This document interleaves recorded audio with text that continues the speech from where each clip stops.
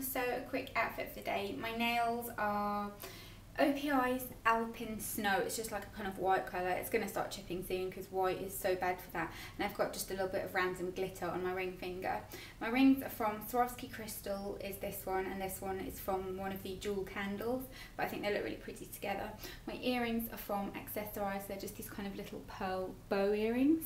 My face is nothing interesting. I'm testing out the new MUA Undress Your Skin foundation. I don't love it. Then for my outfit, my top is just this plain black tight top from Gap. I've got loads of these.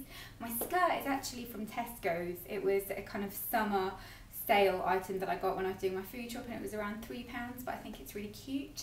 And then my tights are from Primark, just normal black tights, and my boots are from Barrett. So it's kind of a totally monochrome outfit. Nothing overly exciting, all black and white, but it was what I was feeling today. So I hope you're all having a great weekend and the weather's a little bit nicer where you are, and I'll see you next time. Bye!